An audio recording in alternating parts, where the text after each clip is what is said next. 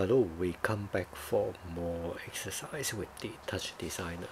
So in this sequence of exercises, we are going to explore how we're going to work with 3D and together with the video images.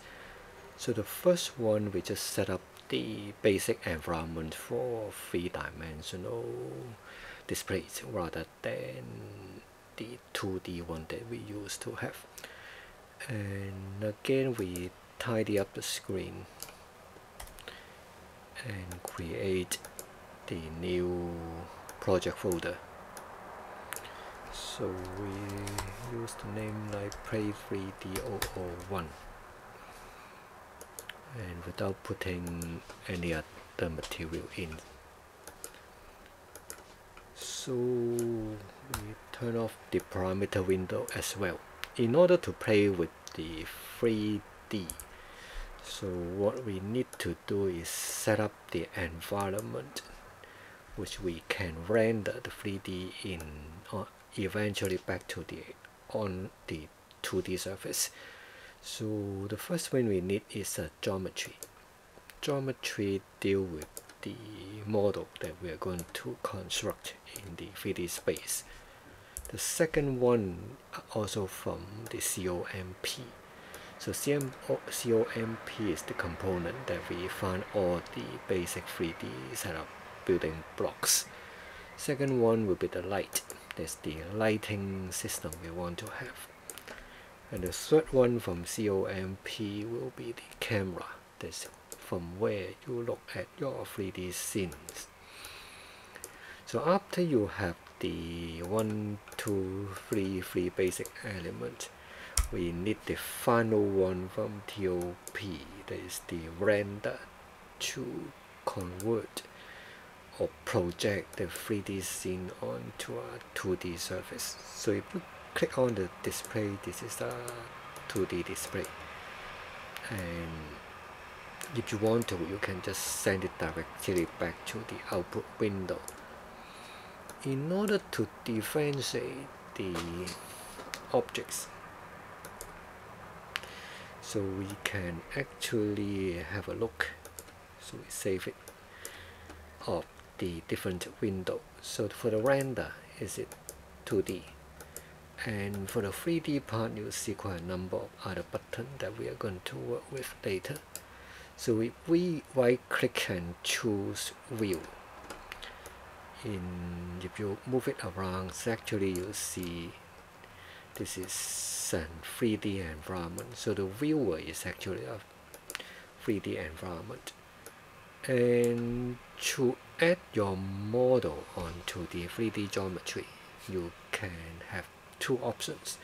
So option one is to go inside the geometry run by double click it, and then to introduce more of the 3D objects around here. And option 2, if we go outside, we can build our 3D environment or 3D models right here in the canvas and then connect it back to the geometry for display. So we adopt the second option. So in this case, we need to remove the donut, that is the torus, inside the geometry first. So we double click it, click, and then delete.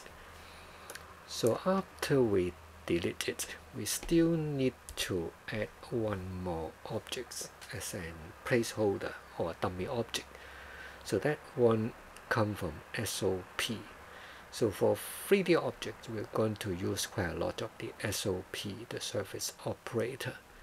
The one we're going to use is in input. So once you put a dummy input here, you can now connect other 3D model directly to the GEO1, that's the geometry. But before we leave the GEO1, we still have to complete two steps. One is we need to check on the first button on the right hand side bottom corner. The first one is display. It instructs the geometry to display that particular model connected to geometry 1. The second one is the one next to it, it's called render. We also need to turn it on in order to instruct the geometry one to render those models.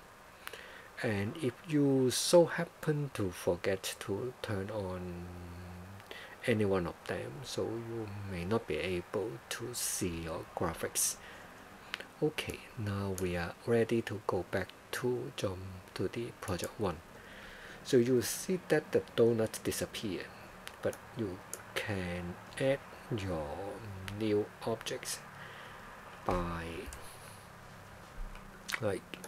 selecting the SOP and choosing any one you like. For example, like box.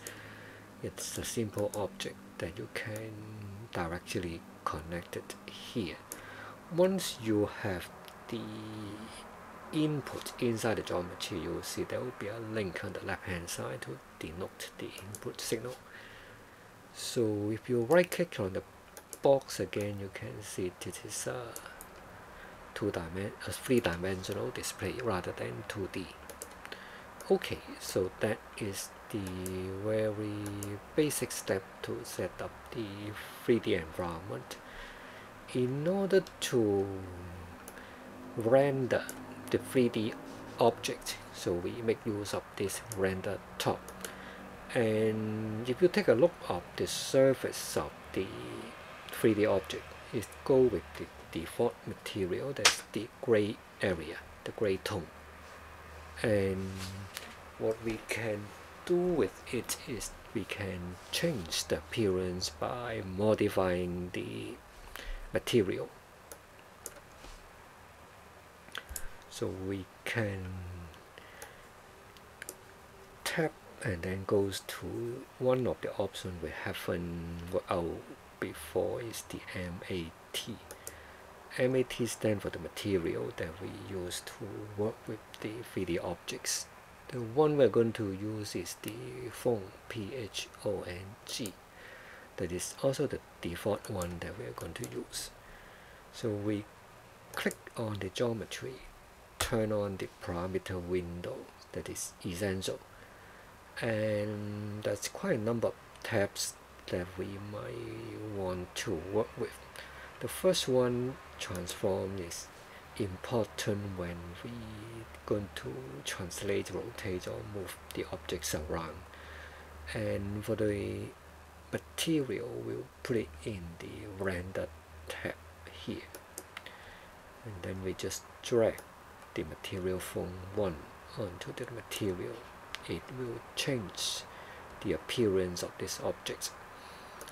And if you want to make sure it's actually changed, we can click on the phone 1 and changing the diffuse color into yellow, and then eventually you see the object change according to the material color. And the other thing you can work on is the transform. If you say rotate it 25 degrees in X direction, 45 degrees in the Y direction, you have a new view of the render output like this.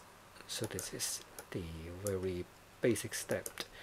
For the camera, we can also try to see by default is 5 units away from your objects. So if you pull it away, put it like 8, you have a smaller one. But if you place it closer like 3, you have a much bigger object in front of the camera. So this is the use of the camera object. And again, eventually you can go back to the perform window to turn on the fill, remove the border. And again, in the perform window, you have this full screen display of your 3D objects. So now we can move it back a little bit So you will have this displayed right here as a 3D object.